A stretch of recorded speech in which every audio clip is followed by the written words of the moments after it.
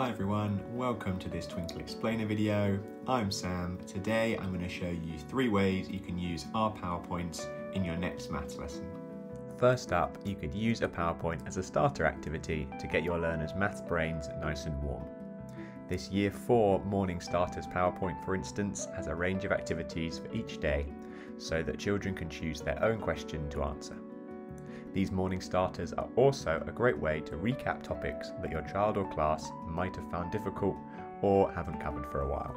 Next, you could use the PowerPoints to help you model a tricky calculation. This short division PowerPoint, for instance, means you don't have to waste time writing out your own calculation on the board. Simply download the PowerPoint and away you go. We also have PowerPoints to help you model a piece of mathematical equipment. This set square PowerPoint, for example, will let you show a whole class or group how to draw the perfect 2D shape. Finally, you could use these PowerPoints as a way of displaying a resource for a whole class.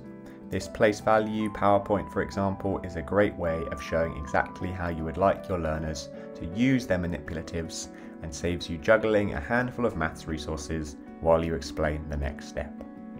Don't forget, as well as all of this, you will find maths PowerPoints to suit whatever topic you're doing next in maths. Simply search for it on our website, and when you've got what you need, hit download.